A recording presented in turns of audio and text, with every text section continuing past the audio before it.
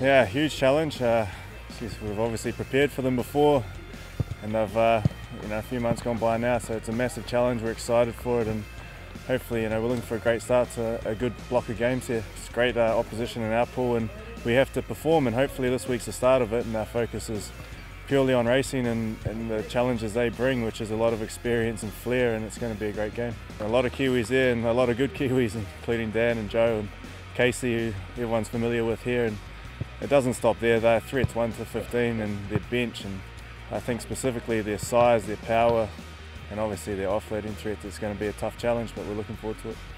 Look, we just focus on the first game, we try to get through that, and then we know there's a lot at stake, and we're still trying to build into the season and put ourselves in the playoffs, and that starts this week. We have momentum, and we worked hard to get those results, and we had some disappointing results against Leinster previously before.